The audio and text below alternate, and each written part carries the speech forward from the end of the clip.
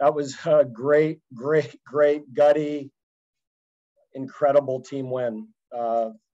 Just thanks to our staff and players for all their hard work, especially after last week's game.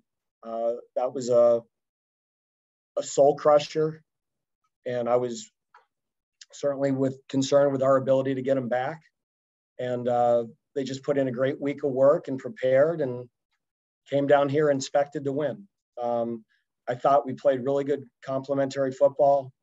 Defense had some great stops in the first half. We jumped out to a big lead, and and then that last drive by the offense was just huge.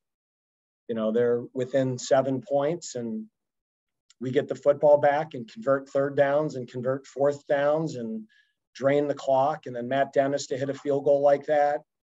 And then our defense gets a stop. Again, just thanks to all the fans who traveled here. And, certainly want to thank Florida State for their ability to get this game played. We really wanted to come down here in the worst way. And we were really also very appreciative at the pilots of Delta that they were able to get us down here safely. Again, I have a lot of respect for Florida State. I have a lot of respect for Mike Norvell.